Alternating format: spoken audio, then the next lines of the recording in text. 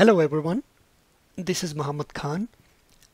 In this video KB, I am going to show how an in-out parameter can be passed to an MCT using a Taskflow. Advanced Taskflow provides a way to pass in-out parameter to a DI task such as a mapping task, and the details are available at the link shown in this slide. To demonstrate this approach, we set up a mapping as described in the mapping tutorial link, and this mapping uses a CSV file which is available at the documentation link doc 15676. We can take a look at these documentation links as well. This link provides details on how parameters can be passed to a task flow, and this is the functionality we are going to demonstrate in this video KB. This link shows how a mapping tutorial can be set up, and this mapping uses a source file which is available at this link. There is a text file attached to this KB which contains these links. Now we can take a look at the CSV file. This is our CSV file. As we can see that it contains a couple of records from the state of California, some of the records belong to the state of Texas, and some of the records belong to the state of Maryland.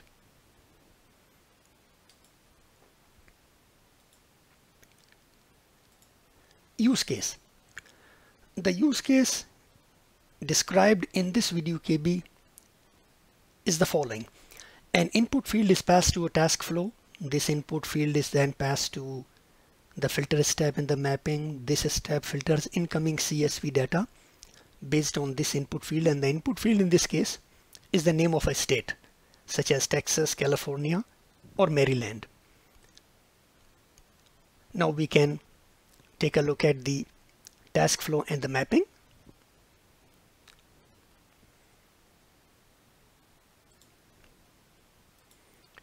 This is our mapping. As we can see that it has 3 steps. It has a source step which is pointing to a file connection, and file connection is pointing to accounts.csv, and this is our file connection which we have set up on the machine where secure agent is running. This is our filter step, and here we have specified an input in-out parameter. If we click here, this is the parameter that we have specified, my in-out param, and since input-output parameter does not come under filter condition, so we have specified the input-output parameter as $$ my in-out param. This is the way to specify in-out parameter in a filter step. The next step is the target. It is again pointing to a file connection, and the file connection is pointing to a target file, results.csv. So let's take a look at the MCT. This is the MCT which is using the same mapping which we discussed earlier. This is the in-out parameter.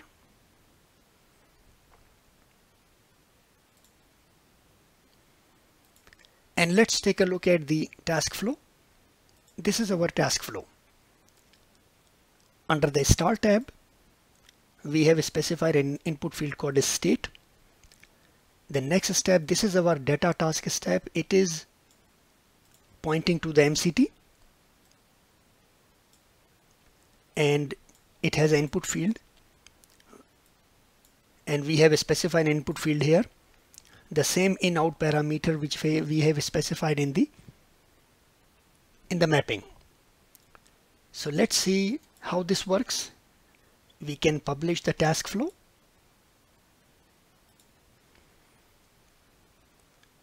The task flow is published.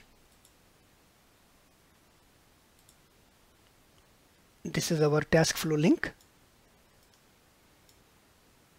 We can copy it and open up Postman.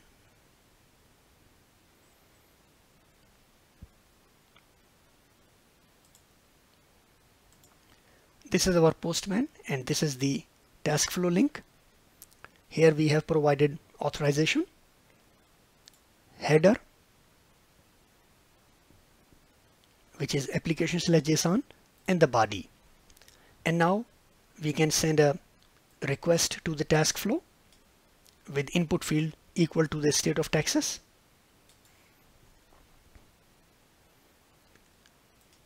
The request went through and returned a run ID. Now we can take a look at the target results.csv file.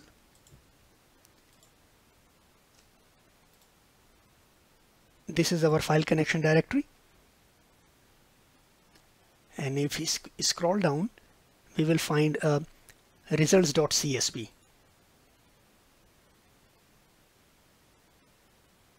We can open it. We can copy it, paste it in a directory,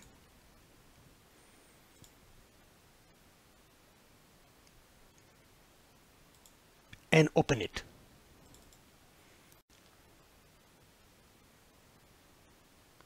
This is our output CSV file. As we can see that it contains filtered data based on the input field Texas, which we provided in our task flow request. Let's trigger this task flow using another input field.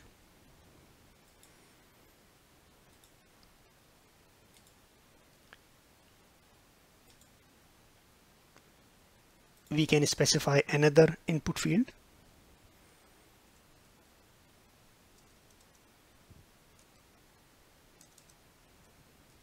Maryland. Send a request. The request went through. Return a run ID. Now we can take a look at the new results.csv file.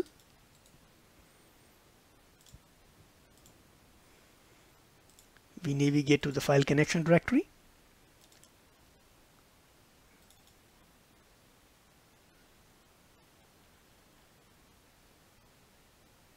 This is our results.csv. We copy it.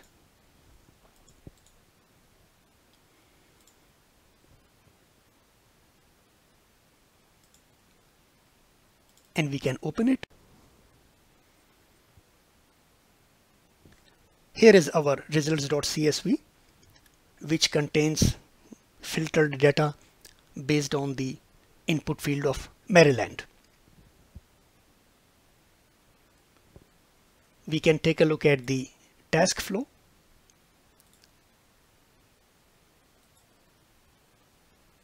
Under My Jobs, this is our task flow. As we can see, it has executed successfully.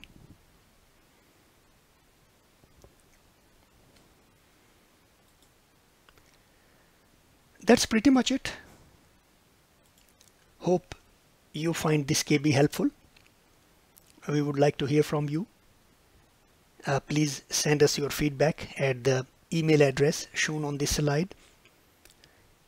And you can also reach us on Twitter. Thank you.